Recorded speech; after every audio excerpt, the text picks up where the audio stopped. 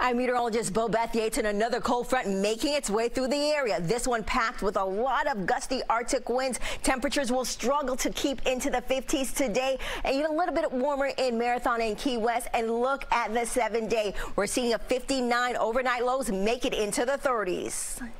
Well, Carly, that cool down began, and I'm gonna have to be like some of those Floridians that take out the heavy jacket and the beanie, even though the temperatures are just dropping just a bit. You know how we get when it starts getting cool here. Well, today started off super ominous with a lot of cloud cover. We even had a couple showers pop up, but that quickly moved through the area as we saw that cooler temperatures start to make its way in. Well, it's just cold. Yeah.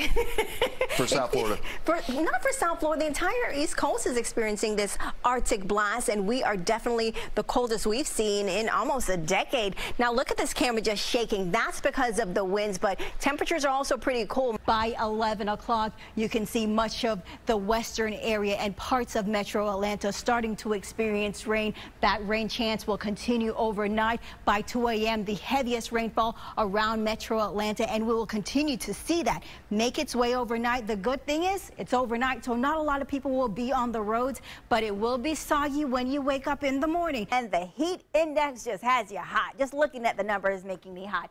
It's 103. It feels like 103 with the heat index. So you might want to enjoy that gorgeous view from the inside of your home and not actually outside. Thank you so much for this amazing picture. And if this is your view at your house, I need to be invited over because that is amazing. I need to see that in person. Yes, I'll call it refreshing. Okay, all right. I'll go with refreshing if that's what you like.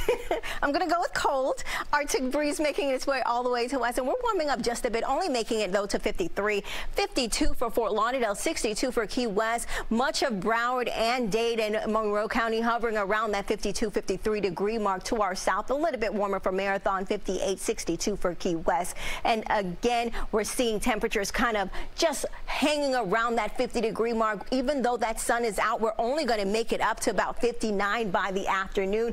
Part of that is the gusty winds that are continuing to make its way through the area. Now, what you want to pay attention to is Sunday morning. Overnight temperatures making it to about 39 degrees. Those wind gusts will continue. The winds will die down as we go through the day, and the sunny conditions won't help much, though. We're going to see those wind speeds continue to cool us down. Right now, wind speeds hovering around 15 to about 23 miles per hour. Earlier, we got up to about 30. Look at the gusts, sometimes gusting up to 37 in Pembroke Pines, 35 in Pompano Beach, 32 for Homestead, and also for Miami. Now, those winds is really what's kind of driving our cooler temperatures. With the winds, we're seeing temperatures feel like about 20 degrees cooler. Now, without it, we're supposed to be hovering around the upper 50s, to our south about lower 60s. Now, this is what's happening as those wind speeds come in. We're seeing that Arctic breeze continue to make its way in town, and as it does, we're going to start transitioning over around 6 p.m. As we transition over, we're going to see the sun go down, and we're going to go from 50s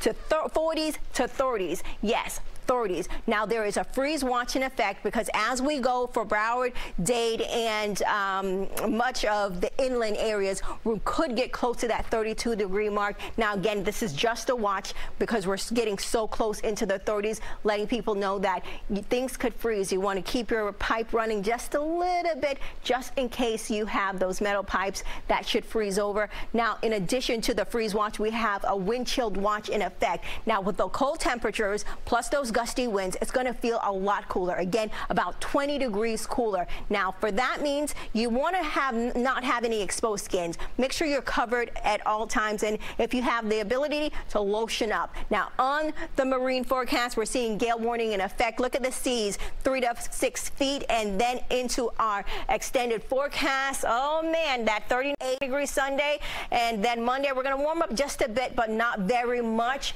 By the end of the week, we'll be getting a little bit more sunshine, and Keith, I get to put the jacket away.